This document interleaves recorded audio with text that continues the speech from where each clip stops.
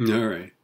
Let's see. A car with 0.84 meter diameter wheels accelerates from rest with an acceleration of 6.4 meters per second for 3.5 seconds. Now, you can do this with either using rotational quantities, which I'll do first, or you can do it linearly. I think linearly is, no, I don't know, maybe easier, I don't know. Okay, so accelerates from rest. So this guy's 0. Time is 3.5.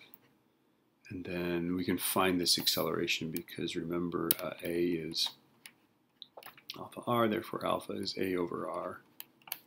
Right, so it's 6.4 divided, and that's the diameter. So radius is 0.420, right? So I'm going to do that. 6.4 divided by 0.42. 15.238 is my acceleration.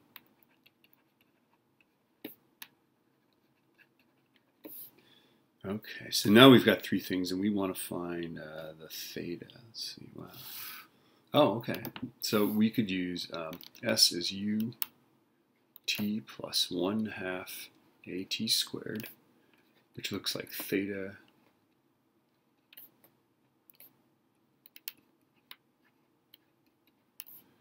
and then we want to find theta, so it's going to be 0 times 3.5 plus 1/2 times 15.238 roughly times 3.5 squared.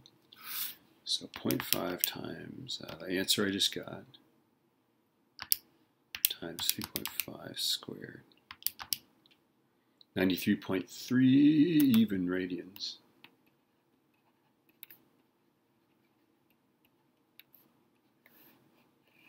All right. That's an interesting way to do it, right? Let me show you how I would actually do this. I'm going to use just linear stuff, okay? So I'm just going to simply find, I'm going to suva, right?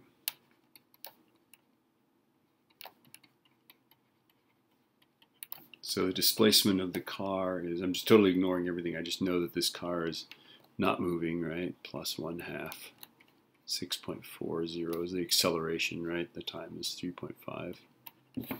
So the linear displacement of the car is 0.5 times 6.4 times 39.2. And then I can find the angle. Angle is S over R, right? And I'm using the relationship S is theta R for the tangential relationship, so therefore theta is S over R. So that's 39.2 meters divided by the radius. So that's the diameter. The radius is 0.42. So divided by 0.42 is 93.3 bar radians. This way is simpler. So sometimes you can solve, when you got a tangential thing going on, you can solve for whatever it is you want. Like in this case, we wanted theta, right? Solve for whatever that is in the linear lands, and then just make this thing at the end there. It's up to you.